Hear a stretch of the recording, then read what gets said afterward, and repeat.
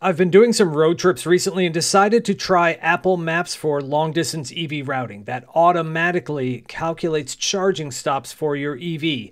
In the Ford Mach-E, F-150 Lightning, and Porsche Taycan, you can use Apple Maps for EV routing. So here's a how-to video and review. At the time I'm making this video, no other EV automakers are supporting this capability.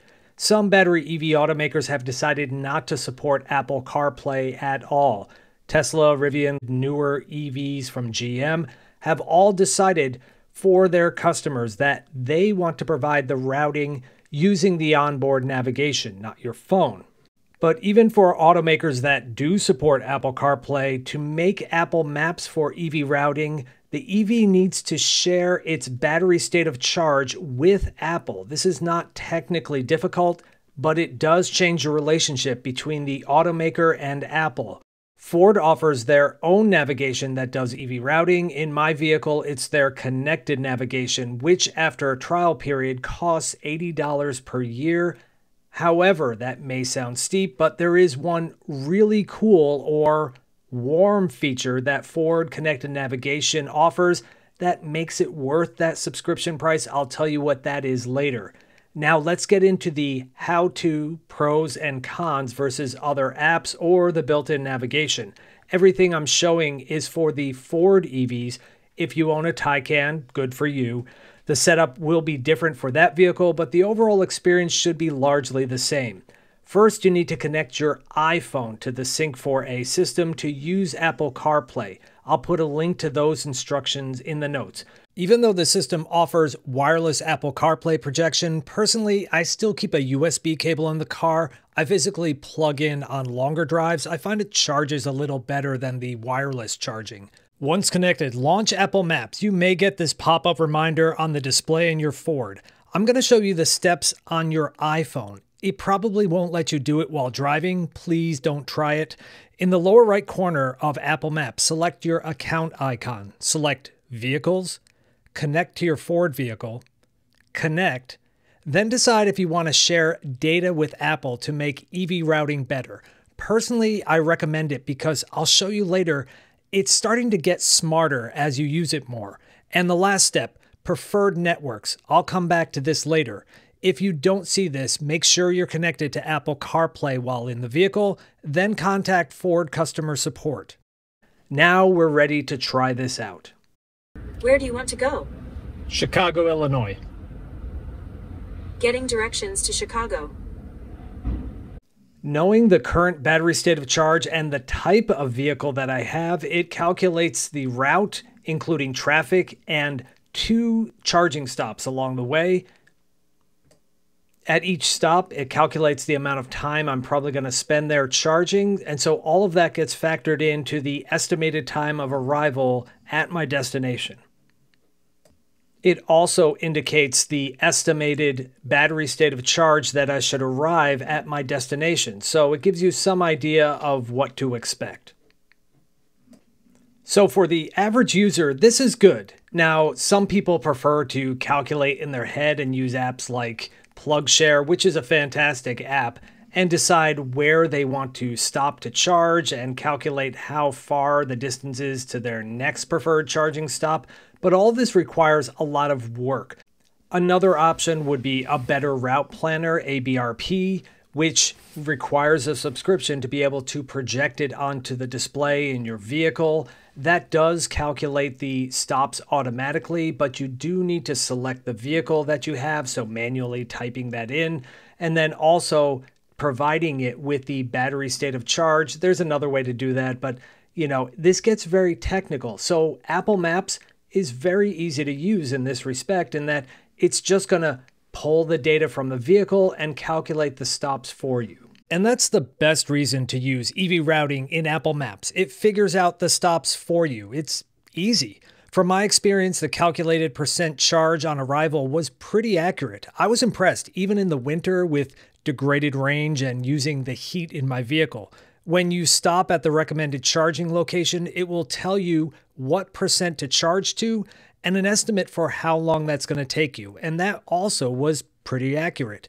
Apple traffic data is pretty darn good. I know everyone has an opinion on this, but I've seen benchmark data and it really stacks up well. And subjectively, I love the looks of Apple Maps. It looks great. Now for some things they need to work on. Not an EV thing, but points of interest, businesses and stuff. They're much better from Google. When you're out of your EV, you need to remember to change your vehicle so that it doesn't calculate charging stops if you're driving a different vehicle. My first real gripe with EV routing is its judgment on where to stop for charging. For example, on a recent trip I took, it took me way off the highway between Toledo and Fort Wayne and had me stop at car dealerships. Each one had just one charger. They are sourcing data from PlugShare, which is great. I think they need to use this data to make better recommendations on where to stop. I think this will improve over time.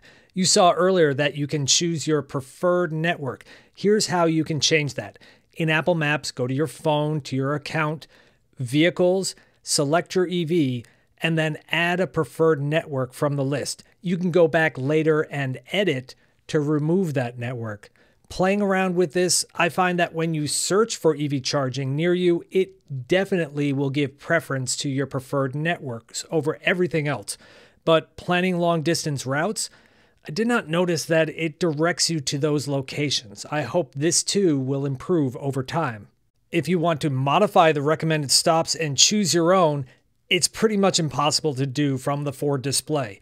The only way I was able to do this was to plan your route from your phone before getting into your EV. You can see here that I'm planning a trip to Chicago on my phone, not in the EV. I know there's an Electrify America location along that route, so you can see how difficult it is to add an alternative stop. It searches at my destination, not along the way. Once I find the location, it goes at the end of the list, doubling the calculated route. Oops. You then press and hold the hamburger icon and drag it to reorder the stops, and only then does it change your recommended stops to include that location and figure it out. So it does do what you want it to do, but only after some arm twisting. I've noticed some changes with this behavior too, so I think this will get better. Ford just announced that Apple Maps will now also recommend Tesla superchargers. To do so, select Tesla as your preferred network, and they claim that you can get results that look like this. However, in my experiments thus far, I think more work needs to be done. Tesla locations will show up in your search when you're searching locally, but on longer routes, you get a mixture of recommended stops, not like the picture they show.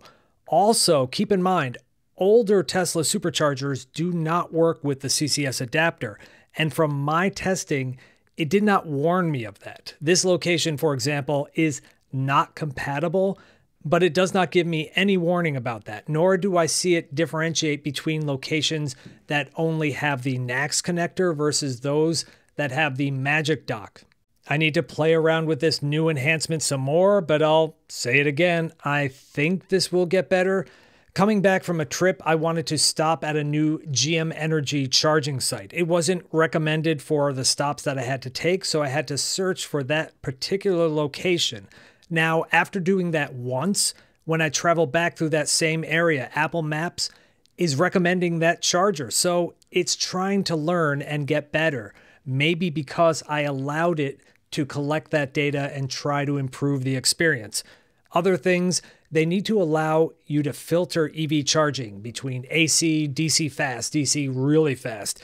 They tell you what plugs are at each location, but you have to look really carefully.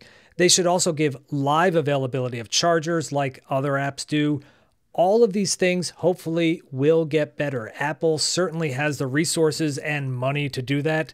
Now for one thing that they can't do on their own, battery preconditioning. Ford's connected navigation will start to precondition the battery when navigating to a charger, so it's at a good temperature when you arrive. Apple Maps does not do this, and that alone, if you do a lot of driving, makes it worth the price. Or if you have an Android phone using Google Maps, Ford says that it will battery precondition. Why not Apple Maps on CarPlay? I honestly don't know. Maybe it's technical, they can't, or maybe they're working on it. But for now, that's my overview of Apple Maps with EV routing. If you have an experience with it, let us know what you think, and thanks for watching.